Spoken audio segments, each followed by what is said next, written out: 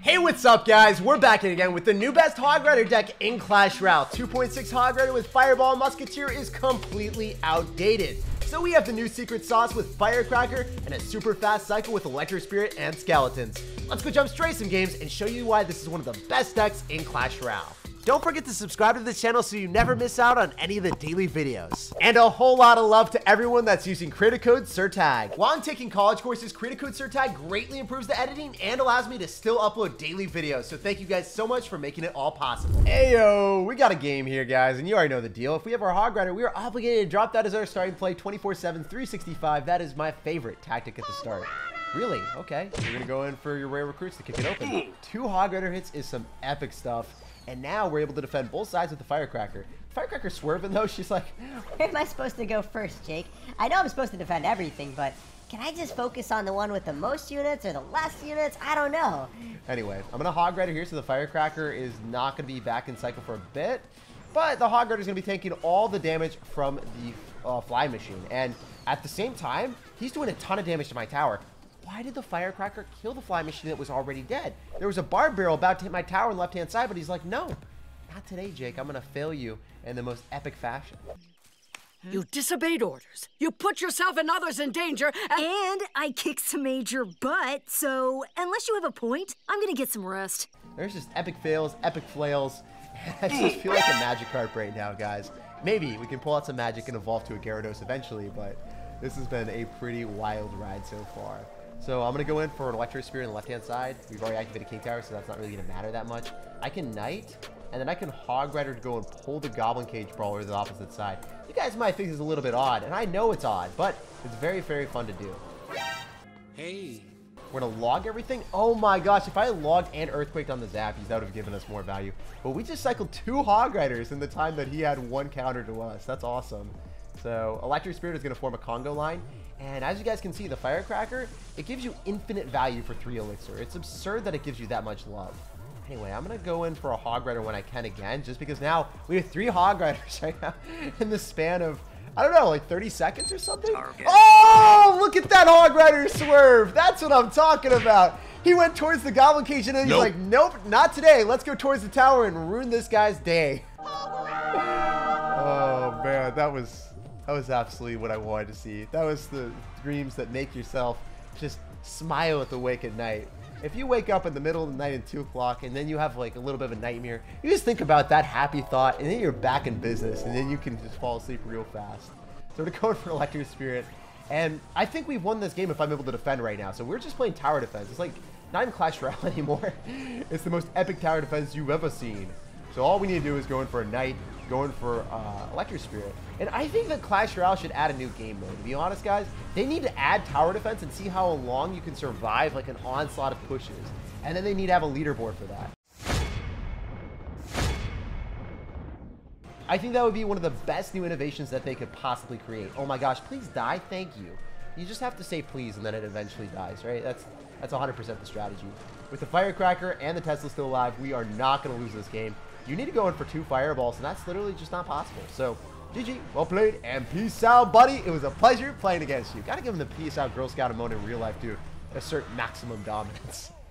It's pretty cool just watching all the units go towards your tower and looking at it and be like, hey, you're not able to touch me. The timer ran out, buddy. Hey, we got a game here. Let's go. We actually got Daryl the Dark Goblin. 99% of the time, studies have shown if you drop skeletons or anything to body block a Dark Goblin, it's still going to hit your tower. Wow. Okay. Dark Goblin and P.E.K.K.A. And we still got to hit through that? Let's go. That's what I'm talking about. Usually the P.E.K.K.A. stops every single sentence of our hits. But our Hog Rider had a death sentence for that P.E.K.K.A. real quick. It's like, no, get away from me. Oh, wait. What are you doing? You're spamming everything that you have at the river right now. So if we get skeletons to body block the big bomb at P.E.K.K.A., maybe we can still make this work. I don't know. Yeah, I should log that. I really should log that. If I didn't log that, we would have taken a hit straight to the face from Elite Barbarian. And 2 Elixir, well, it definitely is worth stopping an E-Barb hitting you. It doesn't feel very good, guys. When it hits its sword in the hair and he's just like slaps you in the face, it's not one of those foam swords, guys. It's a little bit brutal. It doesn't feel that good. He's not doing some Jedi sword tactics here. He's slapping you silly with a big wet noodle, and it hurts a lot. Anyway, Mega Knight P.E.K.K.A. with E-Barbs. Wow, okay. All right, dude, I see you. I don't like you, but I see you. It's just one of those things that you don't want to be playing against too often. So I guess we go for skeletons afterward. Maybe get us around with the skeletons. Yeah, we vibing. Oh my god. That was beautiful. That was absolutely beautiful. We defended everything, only taking a little bit of hits, and he doesn't even kill the firecracker. What a great start to the game. We are really popping off with some positive interactions right now. If you guys don't know, I'm pretty sure the firecracker is like one of the best cards in the game. And it's so underrated because not too many people play it. But with this deck, with Tesla, Knights, Fast Cycle, Skeletons, you can make miraculous interactions working away. Hog Rider did not get a hit there because he's a fast finger. It's a fast finger Larry with Robert's Army. Okay, why are you playing with Robert's Army, bro? What's going on? Also, why do you think that Musketeer is going to be able to hit me like that? What you doing, brother? What's you up to? So we can go for skeletons here, and then we can log afterward. I think that is generally going to be the play, just to deny all of the skeleton damage, and then we go for a Hog Rider because he's down Elixir. I don't think you can afford a Mega Knight right now. Don't prove me wrong. Don't prove me wrong. Oh, come on, dude. You gotta be kidding me right now. How do you afford that? I don't understand. This man just like prints money out here. It's like the Federal Reserve of Clash Royale. I don't understand. Oh my goodness. Elixir go burr. So I'm gonna go for skeletons here so the Mega Knight doesn't jump for joy on top of us. We hate that Mega Knight with every fiber of our body. Okay, thank you. You know what I can do? We can stack the Teslas. We can build the Great Wall of Expo counters. This is literally like the Expo counter city. Just cycling Teslas. No Expo player loves a Tesla more than when they drop it on their self. But if your opponent's dropping it on top of your Expo, you hate it more than everything in your body. But what are you gonna do here? How do we win? Yo, can you stop arrowing me? It's kind of rude. It's a little bit rude. Just a little bit rude. We have to start going opposite lane. That's what I've realized. Because we're not going to be able to get damage any other way. If I'm able to, you know, cycle a couple Hog Riders and eventually break through, it's always a vibe, but it's so hard to do. We're going to go for Skeletons and go pull that. I guess we can Electro Spirit afterward. Yeah, it's so tough. Yeah, I think we have to Electro Spirit afterward and then go for a Hog Rider because he's down Elixir. That was a bad play. You arrowed. You have nothing, right? You're going to P.E.K.K.A afterward and we can Firecracker on top and get so much damage. You done goofed to Aaron. You big done goofed. He had no Elixir. He was drier than the Sahara Desert right there. Did you guys see that? That was hilarious. You just have to catch them when they drop an arrows on top of a Firecracker for no reason whatsoever. And then you can vibe with it. So is he going to P.E.K.K.A? Yo, you barely have Elixir. You're going to P.E.K.K.A, but you're going to take so much damage. Yo, let's rein in the pain. Let's put in the work. Let's just cycle everything that we have and say peace out to him. GG, well played, and peace out, Girl Scout. You literally had P.E.K.K.A with Mega Knight. And you also had E-Barbs, and you still lost. This is the power of Hog Rider's cycle. You don't even need your Earthquake to do damage because the rest of the cards do so much value. Hey, we got a game against Alex. So what is up, my dude? So we're sauce out of good luck and we're see what's happening. I guess we can go for an Earthquake if you want to go in for any building, but we haven't seen anything like that so far. So I'm just chilling, I'm relaxing, I'm vibing, and I'm dropping my Firecracker in the back. What? Hello there. Guys, I was expecting like an Expo cycle, but now we see Bandit, so I don't know what to anticipate anymore. What? Are you kidding me right now? You have Lightning with Ice Wizard and Bandit. I have never seen the likes of this deck before, but that's what Ladder's all about. It's always crazy tactics that I've never seen. Are you going to Tornado me for sure, though? Are you going to Tornado me for sure, though?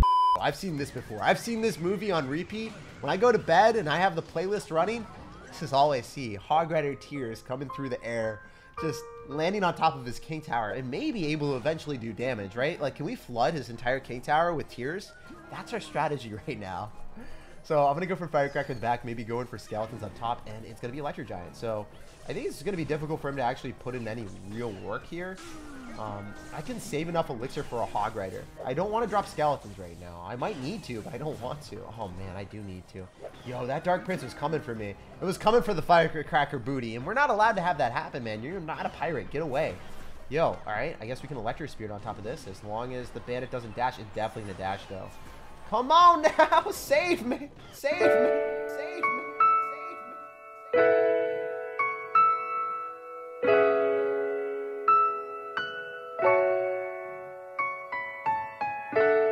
Thank God.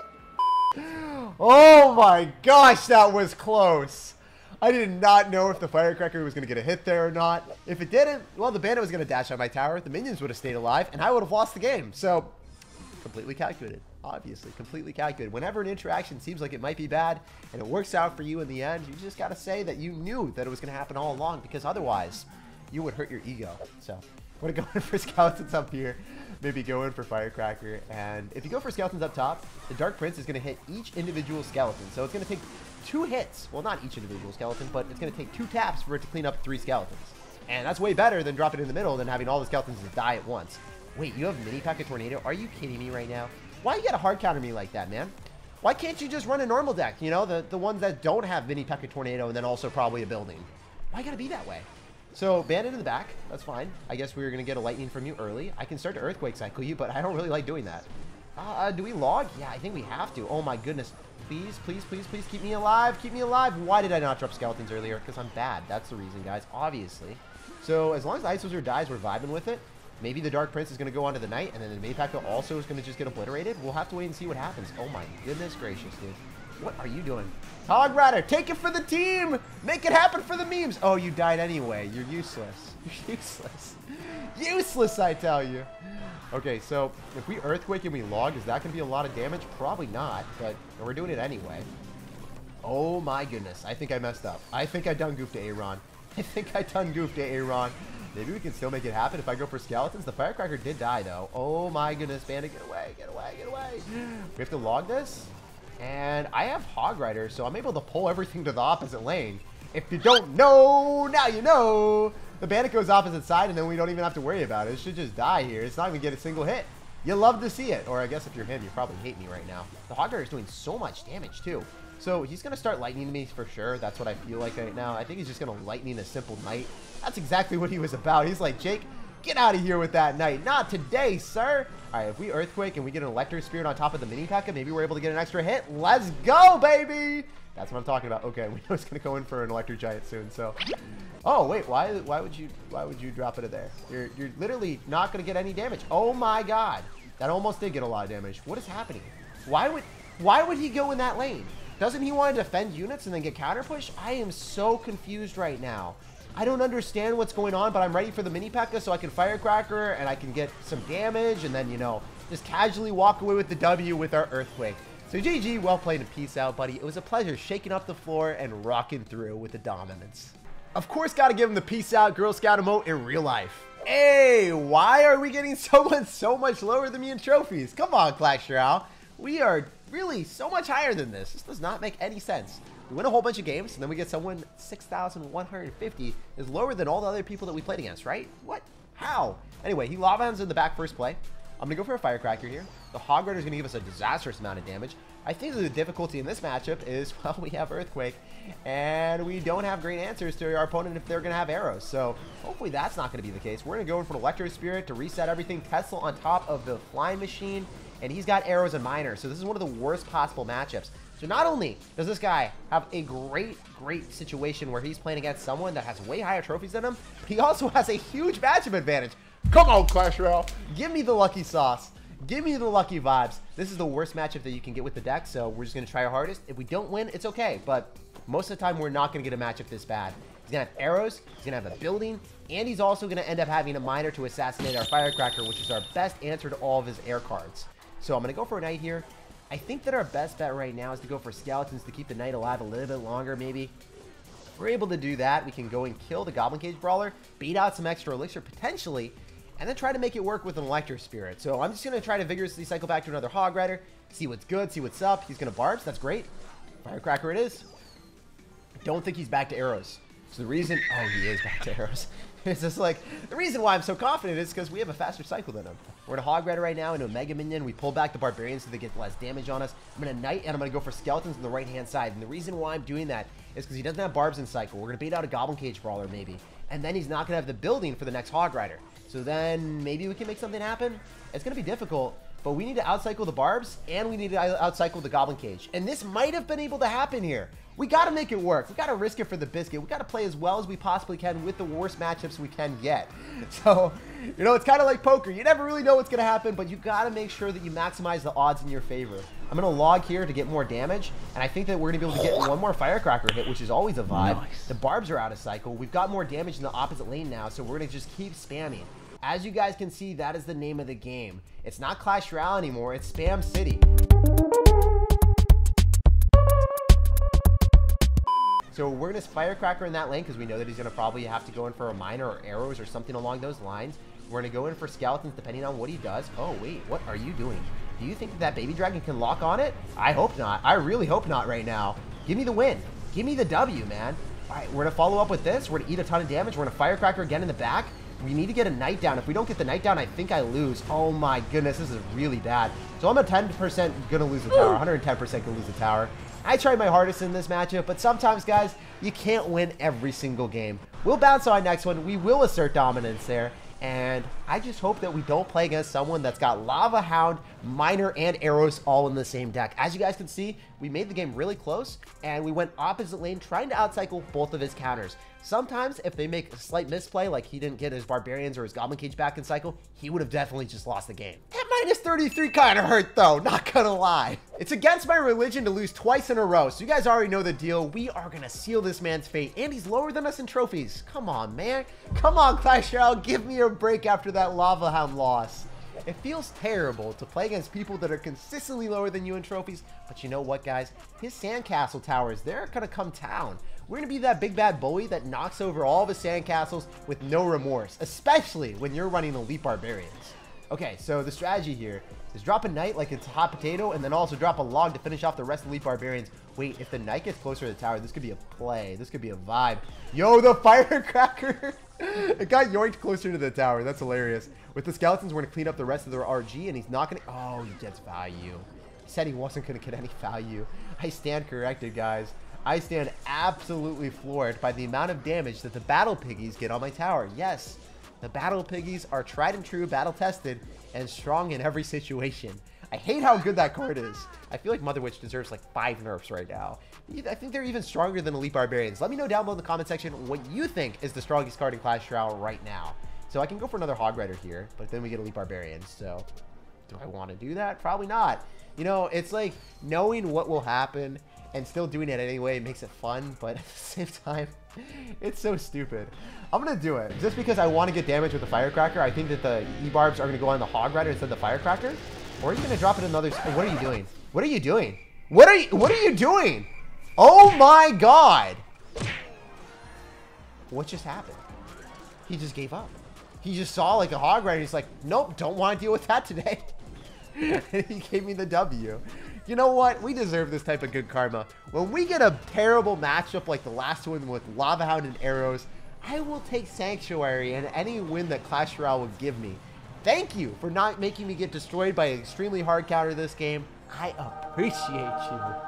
We only got 27 trophies, so you guys can already imagine that would have been a big fat -33 again. And if you guys enjoyed the video, don't forget to leave a fat, thick thumbs up on the video and subscribe for more content just like this. I'll see you in the next one.